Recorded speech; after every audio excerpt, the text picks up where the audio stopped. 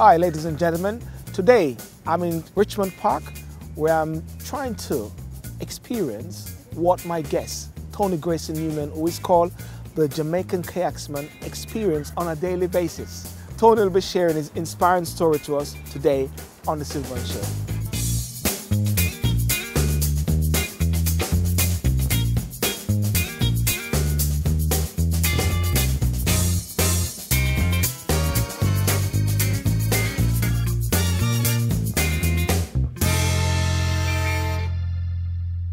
From the moment we're born and start this great adventure, we're always reaching for more.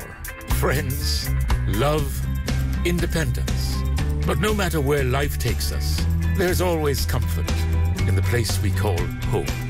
This place is financial independence. And when you get there, you'll never want to leave.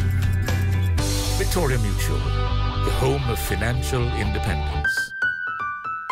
Ladies and gentlemen, welcome back to the show. And of course, I've got Tony Greyson-NEWMAN, the Jamaican Kayaksman. Tony, welcome again. Okay. You know, earlier and in my opening, I mentioned about the aquatic center and Jamaica and its development. And also, I did mention that with a twist of fate, you're not able to, or you won't be able to race and qualify for the Rio. For Rio, yeah. Yes. So how disappointing must have been that the Jamaica membership of the International Canoe Federation cannot be confirmed until November, because I believe that's what it is, and that is preventing you from racing it. Yeah. I mean, of course, it was a disappointment because my dream wasn't realised. But you know, when life throws you a lemon, there's a saying: when life throws you a lemon, you make lemonade, right? And put a twist to it as well. And put a little twist, like a bit of ginger. And Yeah. So as you said, I've been asked to be an ambassador, brand ambassador for an aquatic centre in Kingston. And that's a phenomenal achievement, and it's an honour to be able to do that as well. And I'll also be racing internationally beyond that. So you know, it's not the end of the journey. It's just the point that this is gone really. I can't, you know. So with the Pan American Games in Florida, which you won't be going. That's right, in May. Yes. Which would be the one that spurred you to. Is to qualify, to qualify. And race. Yes. But at the same time, you're still doing some international racing. Is that what you're saying? I will continue because there will be a number of world races and international races, but this will be after Rio. Between now and then, there probably isn't much. As I say, the Pan American Games was that opportunity really. Yes. But I will continue to race internationally beyond that time anyway. Yes. And so once the federation has been ratified, then we're good to go. Fantastic. So therefore, it's the right time. It's a perfect time. For the right time. Yeah. And with the kayaking, how has it helped to broaden Jamaican sporting portfolio? We sort of touched on it before, but and I did mention about has the government effort support, but how is this now putting Jamaica on the map more? Yeah, I mean, it's a good question. I mean, Jamaica now are involved in many sports now. Yes. Alia Atkinson, swimming, world champion. There's a guy. There's another guy. Yona Night Wisdom, Jamaican diver. Yes. Now, sprint kayaking. Yes. So there are very many sports in Jamaica's portfolio now, and it's the opportunities that it presents to competitors, but also coaches and infrastructure, which is business that can happen as well. Tourism that can follow from that is phenomenal for Jamaica's portfolio. So you know, I'm thinking. I don't know if you think with me with this one, that with the advent of, I was going to say Usain Bolt, but I'm going to say with the advent of Asafa Powell breaking the mold, and Usain Bolt following that stream and taking it to the next level, with the Reggae Boys, and with the whole excitement with all Jamaican brand. Yes. Do you think that has also opened the doors for all these new waves of sporting personalities? I believe so. You know, it shows, and I think we started off with the Cool Runnings. The spirit of Cool Runnings is that Jamaicans can do anything. You know, it doesn't matter what is. There's no ice in Jamaica. You know, I heard that there's a Jamaican ice hockey team. Really? Yeah. And as far as I know, there's no mountain. There's no ice rink. Well, Cool Runnings was for a cold atmosphere, if anything like that. There you go. And so the idea that no matter what the sport is, we can do it. Yes. given the opportunities. Yes. You know, and the brand Jamaica is very, very powerful. Now that's very inspiring, and talking about inspirational and inspiring, schools, yes, colleges, yes, universities. yes, yes. How do we promote the sport and the social interaction of this to underprivileged? You know, I said earlier, is this a privileged sport, but is it reaching out to the underprivileged in Jamaica? Yes, that's the idea behind the aquatic centre, and the aquatic centre is based on 4 bases. Yes, it's not just about winning medals, yes, right? It's about changing lives, yes, through sport, and it's about dealing with the economic issues. Yes. With the social issues, the cultural issues, and environmental as well. Yes. Because think about this: you've got an aquatic centre dealing with kayaking, canoeing, dragon boat racing, and sailing, and you've got in say downtown Kingston, where there's on certain days there's not much activity going on, but opportunities for local community to get involved in those sports. You've got business that will happen from there in terms of vending. You've got the tourism that will be drawn to downtown Kingston. You have the opportunity for competition, for coaching, and all kinds of things. And also that international element where lots of boats will maybe come into Jamaica for a part of it. And the idea as well is that you can have exchange programs as well. So you have Jamaican youths being able to go on exchange programs to other countries, the UK, Canada, USA.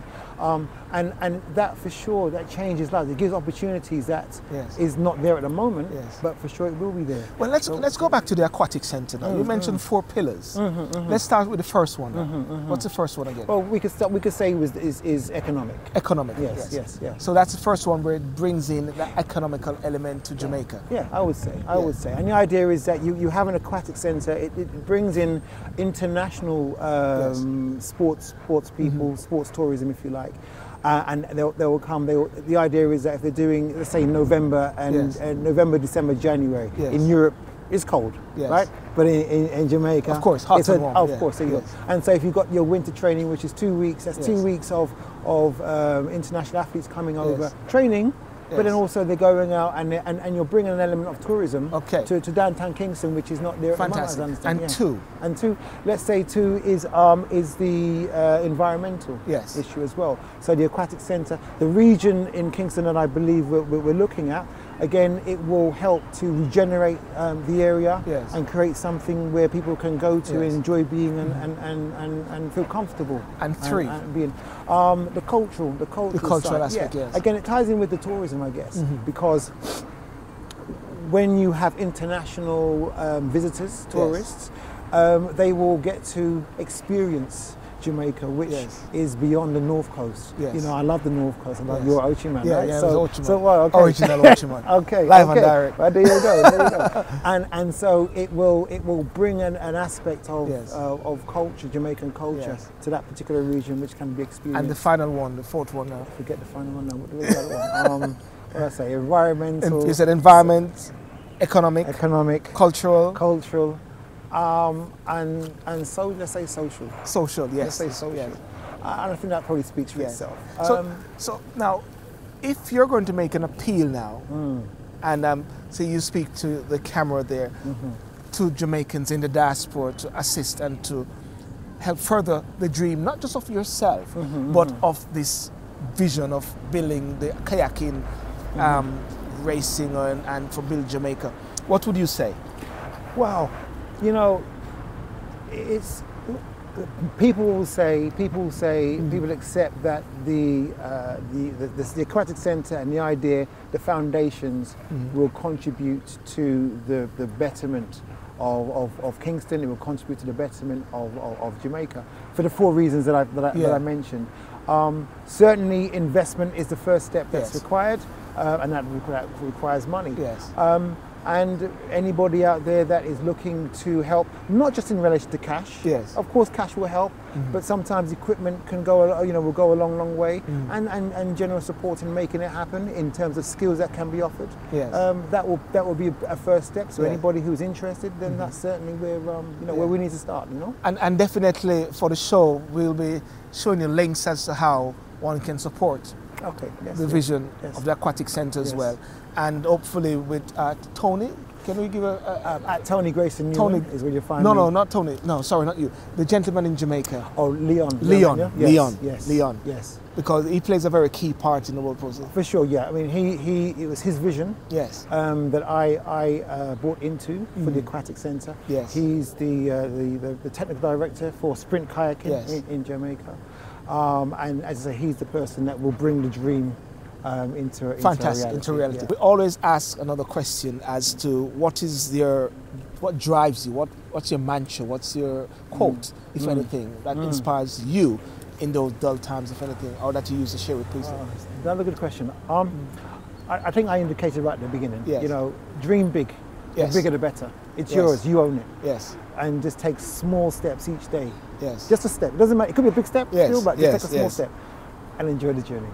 So, ladies and gentlemen, you have heard Tony Greyson, the Jamaican Kayaksman. That's come out, right? That's right, yes. That says dream big. And I keep saying dream big and dream big. Listen, Tony, listen, I want to thank you for joining us on the SYLBOURNE Show. It's a pleasure. It's a pleasure. Thank you. And we wish you all the best. Thank you. And especially as you're supporting Jamaica and brand Jamaica. Yes. Awesome. Yes. Ladies and gentlemen, thank you so much for joining us on the SYLBOURNE Show. And of course, please follow us on Twitter, Instagram, and Facebook, and our website. And we look forward to seeing you again. Thank you. For the people in the place to be, my name is Sid, and when you listen to me, hi. Thanks for watching our video. If you like what you see, please subscribe to my YouTube channel and share and like, and don't forget to comment, but first subscribe here. Thank you. For the people in the place to be, my name is Sid, and when you listen. Welcome, Tony. Welcome. Now, no, I say welcome, do I? No, you can say Sorry. That's right. That's right.